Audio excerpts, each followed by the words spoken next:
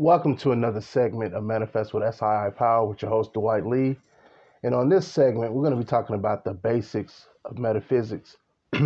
Before we quantum jump into that, if you've been getting great value out of the channel, the content expressed on the channel, and you're really enjoying the channel, please consider subscribing to the channel by hitting the subscribe button.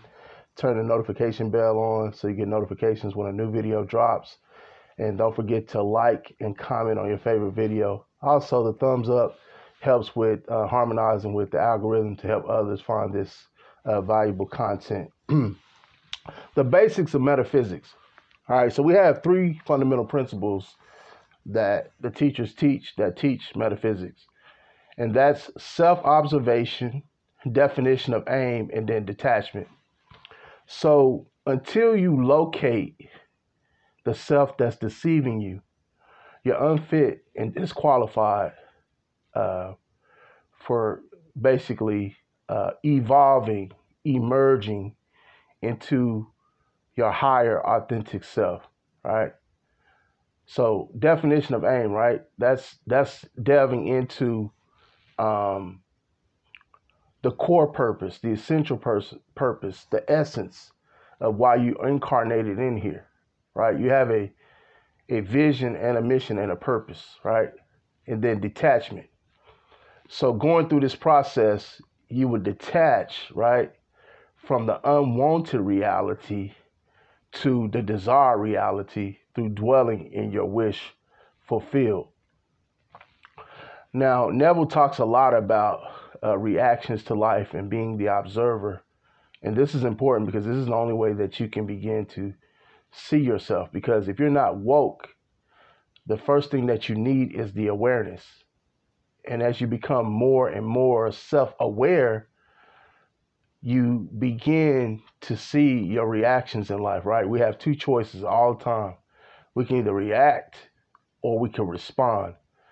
Reacting puts us on the hamster wheel, a vicious cycle of failure, right? Unless we correct it. But even better than that, we can stand in our power and we can choose to respond.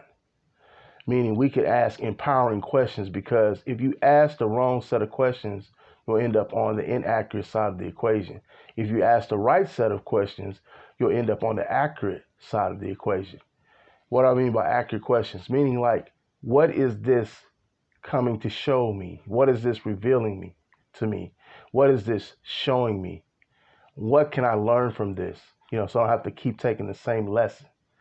All of this is important. And as you increase your self-awareness by being the observer, you can begin to interrupt the patterns, right? The paradigms, the programming, the conditioning that's outplaying in your subconscious mind, right? Through awareness, right?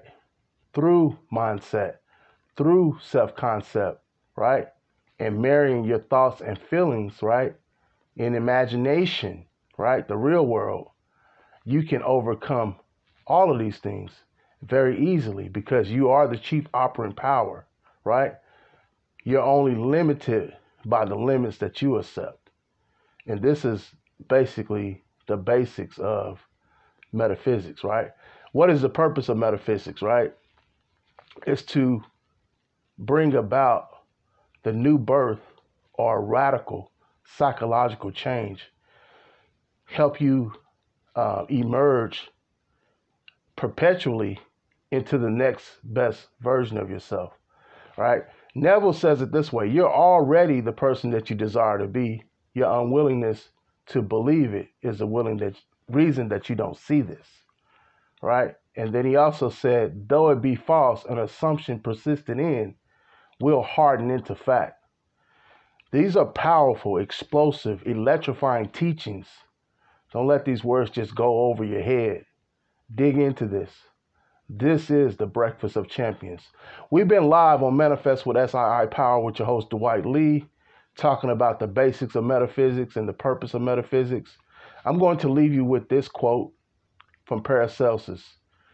The human spirit is so great a thing that could we rightly comprehend the mind of man, nothing would be impossible to man.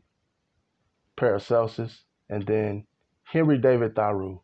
If one advances confidently in the directions of his dreams and endeavors to live the life which he has imagined, he will meet with success unexpected in common hours.